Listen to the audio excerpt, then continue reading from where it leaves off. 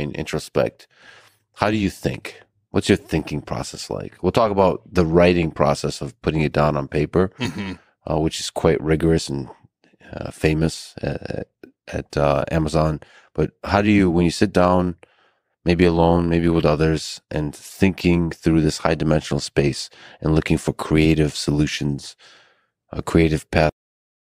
How it works. If I did, I would try to explain it. I know it involves lots of wandering. Yeah. So when I sit down to work on a problem, I know I don't know where I'm.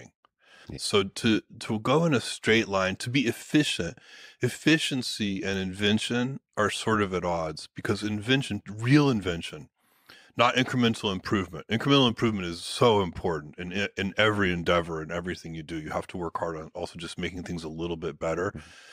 But I'm talking about real invention, real lateral thinking. That requires wandering. Mhm. And you have to give yourself permission to wander. I think a lot of people, um, they feel like wandering is inefficient and like when I sit down at a meeting, I don't know how long the meeting is going to take if we're trying to solve a problem because if I did, uh, then I know there's some kind of straight line that we're drawing to the solution. The reality is we may have to wander for a long time. And I do like group invention. I think there's really nothing more fun than sitting at a whiteboard with a group of smart people and spitballing and coming up with new ideas and objections to those ideas and then solutions to the objections and going back and forth. So like, sometimes you wake up with an idea in the middle of the night and sometimes you sit down with a group of people and go back and forth and both things. When I come up with what I think is a good idea and it survives kind of the first level of scrutiny, that I do in my own head, and I'm ready to tell somebody else about the idea, Mhm.